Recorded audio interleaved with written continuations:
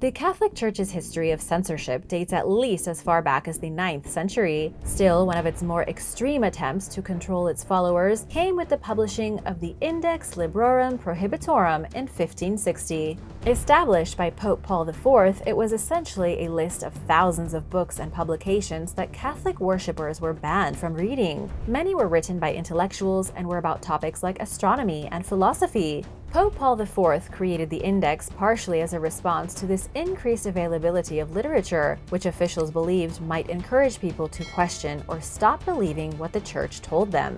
The Catholic Church formally abolished the Index Librorum Prohibitorum in 1966. In announcing these changes, the Congregation for the Doctrine of the Faith reminded followers that they have a responsibility to use sound moral judgment in making these decisions and avoiding anything that might poison their faith.